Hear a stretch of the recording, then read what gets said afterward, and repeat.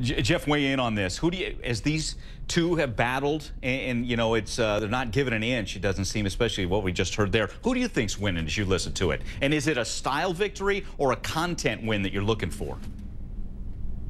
Well, first of all, I loved yesterday morning's confrontation between DeMarte and Wilmot. I thought they were both excellent. I love a good cross-examination. I thought that DeMarte came in sitting at the witness stand square, ready to face Wilmot. Wilmot was doing her best. At many times, she had a line of questionings that she needed to get one answer from in order to go to the rest, at least 2 times, and DeMarte would not yield. I thought what you showed was the only substantive weakness that I found in DeMarte. I just didn't get the whole pattern within one thing. It was like she was a bull looking at the deep red clothing that Wilmot was wearing and charging. Got it. Okay.